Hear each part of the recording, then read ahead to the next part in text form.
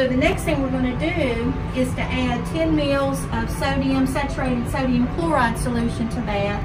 We're going to use aqueous sodium chloride, sodium bicarbonate, and water. But each time we add one of those, we have to go back and separate the layers each time. So the first one we'll do is the saturated aqueous sodium chloride. Okay, I've went ahead and measured out the substances we're going to be using to do the washing with. So remember, we've got organic material inside the separatory funnel. So the first thing we're going to use to wash that with is 10 mils of saturated sodium chloride. So I went ahead and had that measured here. I'm going to pour that in.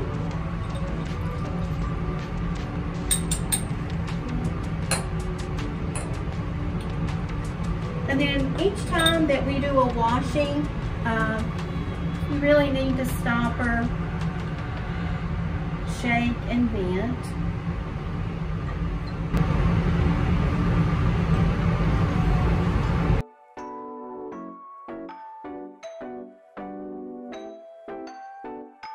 Alright, we've washed that with our 10 milliliters of sodium chloride. A lot of time when people use sodium chloride, if there is anything that happens to be still clinging into the organic layer, the sodium chloride is really good to kind of pull it out. So we're going to let that sit a couple minutes just so we get the two defined layers. And then the next thing we're going to do is drain off that aqueous layer. Again, the organic shouldn't change. If it was on top here, it's going to be on top for the rest of the washings. We'll drain off the aqueous layer. Then we're going to use some sodium bicarbonate. And the reason we use the sodium bicarbonate, if there's any acid that's still trapped in the organic, we want to neutralize that. And the solution is cold. It's probably best to err on the side of caution. When you mix acids and bases together, sometimes that generates heat. And we really don't want to undo anything we've already done with the presence of heat. So we have that chilled already. Let that sit just another minute or so we get two well-defined layers, and then we'll do another washing. So it's been enough time. We've got the layers that have separated. I am going to, now we're going to collect this. I've labeled it aqueous NaCl because that's the material that we use for the washing. I'm going to lower this a little bit.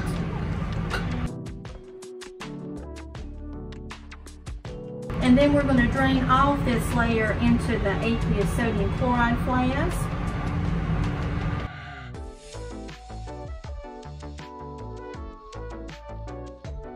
And take care, we have such a small amount that we're trying to remove, and I'm using a small Erlenmeyer flask to do that. Typically, it's a good idea to collect in a flask, but you want to make sure that you don't turn it wide open because it can splash or spill.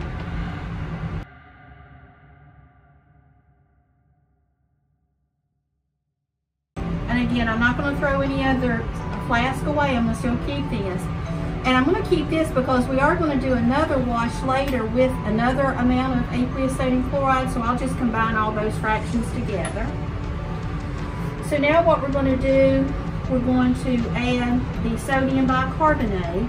And again, it's not unusual. If it's chilled, you may not see as many bubbles, but it's not unusual to see any bubbles.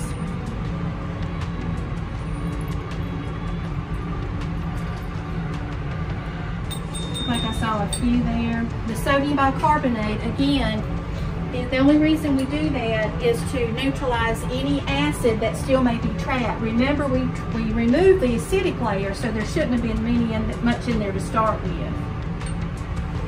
And what I'm going to do here is I want to swirl this without the stopper, just in case there's any gas formation for the mixing.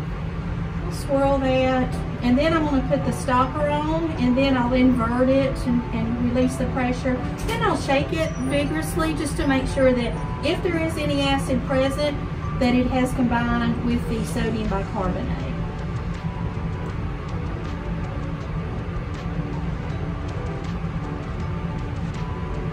I'm going to go ahead and put the stopper on. Again, always make sure you just give that a turn.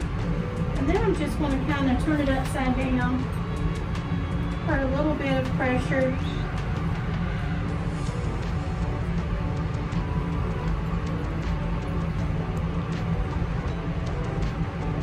just a little bit of a spew. But again, I'm not expecting much because if we drain the acid off, there shouldn't be much in there. I think one more will be sufficient. All right, we're going to put this back up. I'm going to let those layers separate again. And if the organic was less dense than the aqueous, it's still the same, so the organic will be the top layer. The bottom layer we want to drain off. Let that sit a minute or so for separation to be complete. Layers look pretty good, so I'm going to go ahead and collect the lower layer that's in the separatory funnel, which contains the aqueous sodium bicarbonate.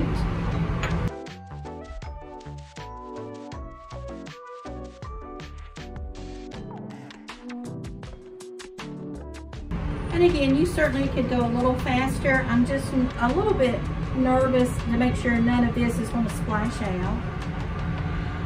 And sometimes it's not great to go extremely fast because sometimes this can't keep up. When you let it go, there may be some of this that's still lagging behind.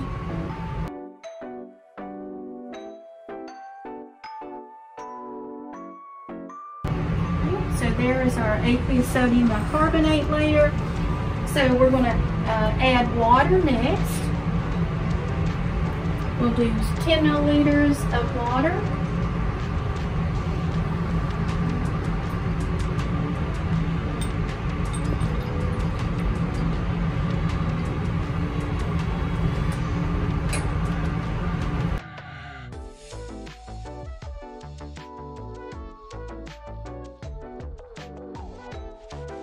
And now we're going to let that sit a few minutes, couple of minutes, until we get good separation of the layers.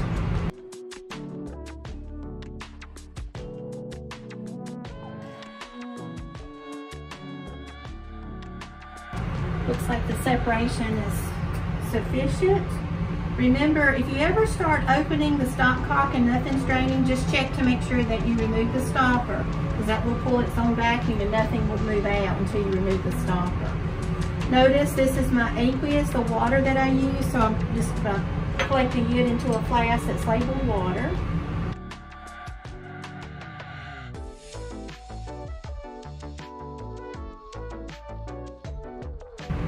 So here's the aqueous layer, and then we're going to add one more 10 milliliter portion of sodium chloride. Again, sodium chloride is very useful. It kind of draws out anything that could be trapped within that organic layer. So we're going to add the 10 mL of the sodium chloride solution again. And then always give that swirl of the stopper. And then we'll just shake this, venting.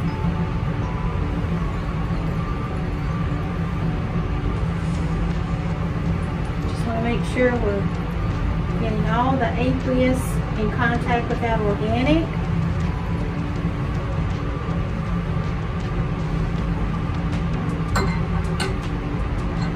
And then we'll let those layers separate. Layers look good. Remember, this was the sodium chloride, so I'm going to combine those layers together. And technically, anything that was aqueous, since I'm not using that later in the experiment, I could have combined all the aqueous washings.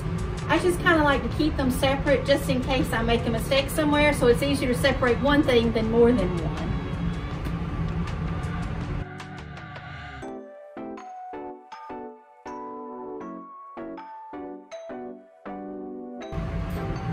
Okay, now what we want to do is to drain off the organic layer into the organic flask. And what I'm going to do, because there is a possibility, depending on how good I was at separating the layers, it's possible that there could be some water that's trapped in there. So we're going to put this, the organic layer into the organic flask. We're going to add some of the drying agent, let it sit about 10-15 minutes, and then we'll remove the drying agent.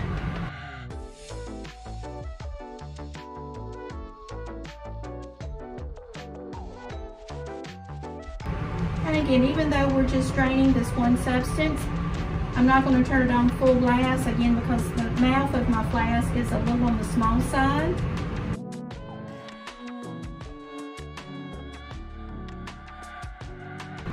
I'm going to get the sodium sulfate, anhydrous sodium sulfate. And if you remember, for the anhydrous sodium sulfate, we just add enough until there's no more clumping.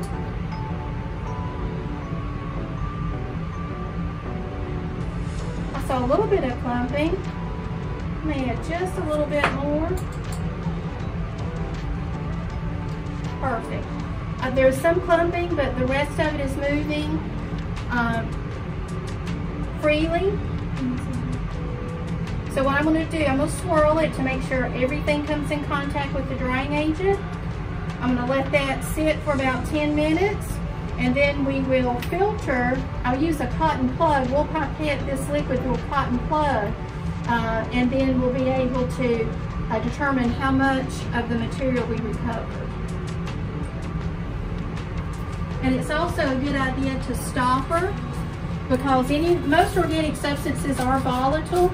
So you could use a stopper. If you do use a stopper, just make sure it's clean. I just use it like to put some paper towel at the top of it. And just let that sit for a good 10 minutes. And then we'll come back and take a look at it then.